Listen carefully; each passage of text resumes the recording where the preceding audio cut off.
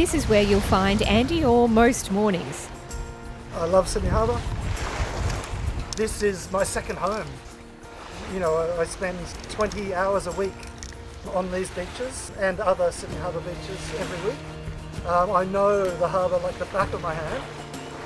Knee-deep in water or scouring the sand, Andy has an eagle eye for plastic, and there is plenty of it.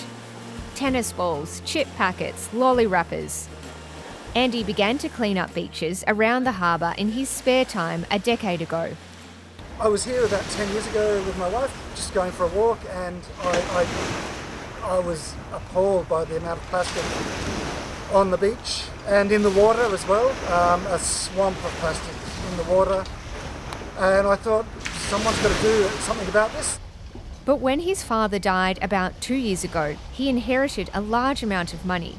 So he decided to quit his job and go full-time picking up plastic. Do you know what? I work harder now doing this than I used to work as an English teacher. The only difference is I don't get paid to do this, and I'm happy not to get paid to do this because the pleasure of doing it is the reward.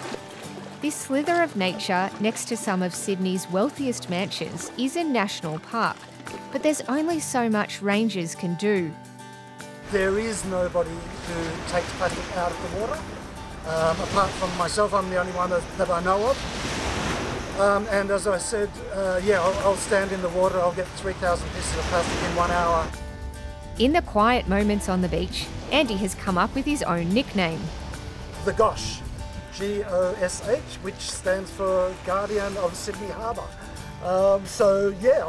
If anyone ever wants to call me the Gosh, then great, but at the moment it's just me who calls myself the Gosh. Andy collects about 10,000 pieces of plastic from beaches like this every week, meaning in the 18 months of doing this full-time, he's pulled almost 750,000 pieces from the harbour. These are some of the items I find every day on the beach. So starting with tennis balls, some days I'll pull 30 of these out of Sydney Harbour. Tilers, crosses. Some days I'll find 30 or 40 of these on the beach. This one here, this is expandable glue. And I find this in Sydney Harbour every single day, and that's really toxic. Without any social media presence, his efforts have gone largely unnoticed, except for some curious passers-by. But he dreams of getting the word out through a regular media segment. Lollipop sticks, a lot of them every day. Soy fish every day. Lids every single day. Either way, the 55-year-old is determined to continue his mission.